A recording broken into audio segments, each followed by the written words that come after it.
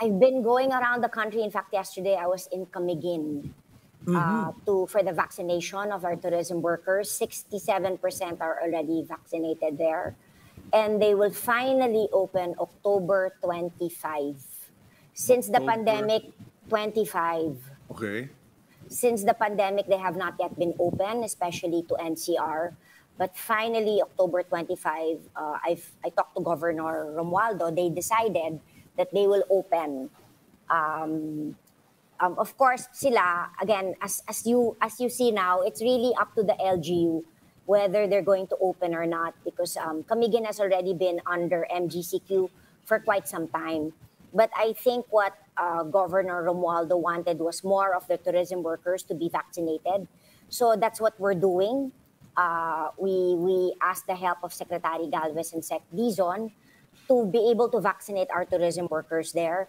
So yun, he decided to open up, even if you're fully vaccinated, he's still requiring negative RT-PCR.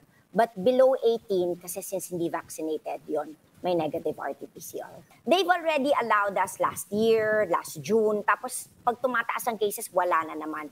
So finally, even under alert level 4, pwede na. But specifically, si Lolo at si Lola dapat vaccinated. Yun talaga, very clear, dapat vaccinated.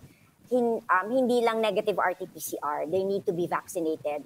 Lalo also the ones with, kasi previously bawal nga si Lolo at si Lola, bawal yung may comorbidities, and bawal rin yung pregnant. Pero now, as long as they're vaccinated, pwede naman.